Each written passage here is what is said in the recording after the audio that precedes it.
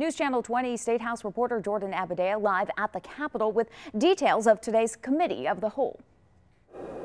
Stacey, today the House convened for a special committee of the whole where lawmakers heard testimony on workers' compensation reform. Now, it's been nearly 5 years since the state passed workers' compensation reform back in 2011. Some say that reform didn't go far enough.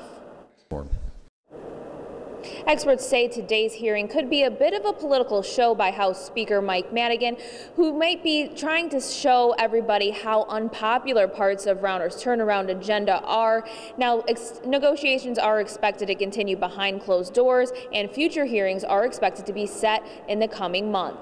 Live at the Capitol, Jordan Abadea, News Channel 20.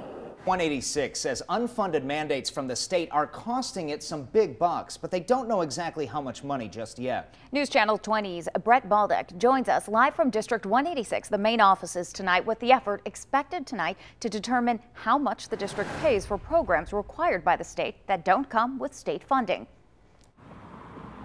Well, Adam and Stacey, this is the list of close to 200 unfunded mandates Illinois schools must put in place, and they range from requiring the use of recycled paper to using biodiesel fuel in school buses. Just this lawmakers. And at tonight's school board meeting, new school board member Blake Handley will be sworn into his position. Of course, he won his seat during the municipal elections back in March. Reporting live in Springfield, Brett Baldeck, News Channel 20.